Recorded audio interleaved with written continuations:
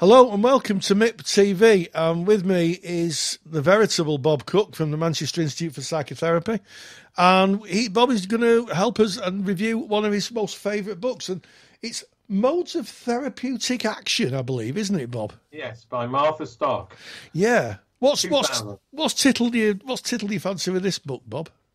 Well, I've had this book for a long time, since it came out in 2000, actually. It's not a TA book, but it's one of my favourite books. And it became a really seminal book. And if you go to most training institutes, you'll find that this book's on their reading list. And it talks about modes of therapeutic action. And Martha Stark talks about three particular modes, which she calls Mode 1, Mode 1.5, and Mode 3. Very quickly then, Mode 1 is where the therapist or the analyst takes center stage, where they will give interpretations, they will come in with techniques, or like in TA, classical TA, Eric Byrne liked interpretive techniques like game analysis, Karpman triangle, but he'd come in with the interpretation. He'd come in with the treatment plan, if you like. He would be interpreting that. He would be the expert, wouldn't he? He would be the expert, and yes. The client will come into the picture.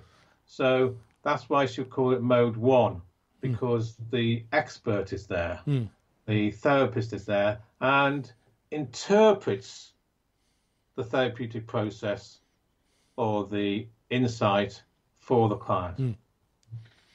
Yeah. And really, that was the sort of expert, if you like, process of psychoanalysis was set up with. That it was very much one down, if you like. It was the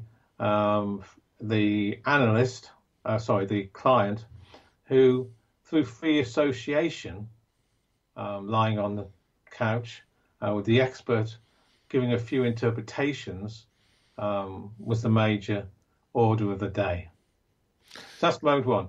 And Mode 1.5, which is really where the therapist comes into the picture and does talk about the history of the client, and the client comes into the picture, but more from the therapist still looking for the deficit.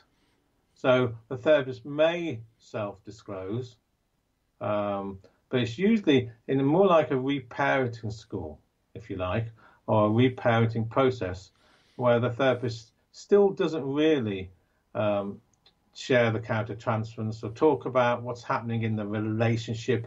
So the relationship still isn't the focus. It's more of a focus, but it's certainly in a developmental process. It's still not got a bilateral exchange, really, between the therapist and the client. And then in 1992, you got the revolution in psychotherapy, where most schools of thought started to see the focus of the relationship as a vehicle for cure.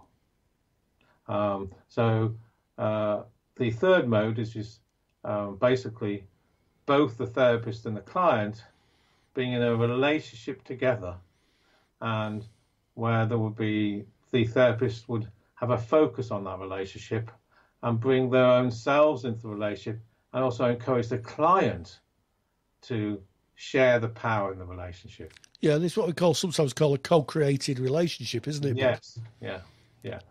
And I think that's where you see a lot of the focus for many of the different psychotherapy schools heading to the therapist and the client being the focus through the relationship, which is called Mode 2. Oh, interesting. Yeah, so it really tracks the arc of the relationship within psychotherapeutic work through being very, very expert led, right to the point where it's now a co-created relationship where the client and therapist collaborate together for the benefit of the clients. Yeah, it's I think it's about 250, 300 pages. She cites quite a bit of research, and it's very important for psychotherapy trainees or students of psychotherapy, looking at what you just said, the history of the relationship, and the up to date now we're focusing on the relationship as cure. Back in, of course, pre-1940, it was very much about how the analyst stayed out of the relationship rather than being in the relationship. It's a complete sea change, isn't it? You know, from even moving from even using the term analysand, which was what was used, wasn't it, for clients who were called analysand, to clients, you know, it's a more equally power. Well, it sounds a fascinating book, Bob, and I'm guessing for a trainee or even a practitioner, it's going to be really useful just to see just how it's changed and that important sea change that you mentioned in 1992. Yeah, if you went into a psychotherapy bookshop pre-1930, 1940, you wouldn't find any books talking about the relationship between the therapist and the client in an equal manner.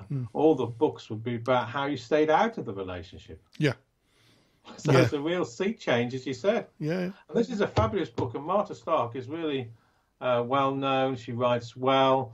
And even if you're not a student of psychotherapy, but just interested, like you just said about the development of the use of relationship in the therapeutic process, it's a very valuable book. It sounds it, Bob. And what we'll do is, at the end of this video, we'll put a picture up and the title. And if you go to the link below, click on the link below, we'll go. You can click on and go to a distributor who sells the book. Very important to mention that this isn't a paid placement or a paid promotion. This is just Bob and me talking around Bob's favourite books. So thank you so much for sharing that book, Bob. And we will see you in the next one. We will, and we'll be up to number 13, I believe, because this is number 12. It is. So we'll see you at Book Review 13. Thank you very much. Okay, see you. Bye-bye.